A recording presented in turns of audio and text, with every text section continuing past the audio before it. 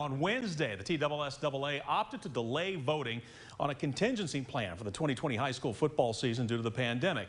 Teams still unable to hold contact practice or work as a large group, but are having to prepare for the potential of an August 21st start date.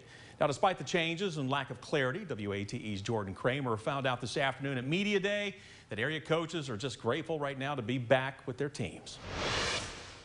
We are living in a time where there are more questions than answers as a result of the COVID-19 pandemic, making today's high school football media days a little ironic as we have very few answers regarding the fate of the 2020 high school football season.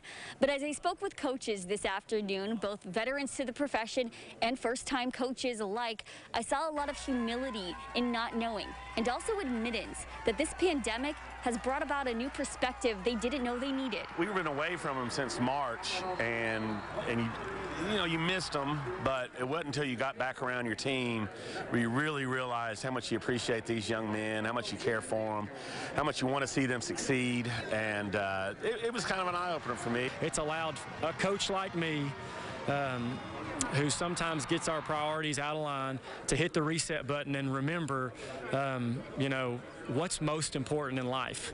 And so I think that it's kind of renewed, at least my energy, when we come back to football. It's sort of cliche, and we've talked to kids in the past, but this could be your last game. This could be your last practice. Well, that's real life.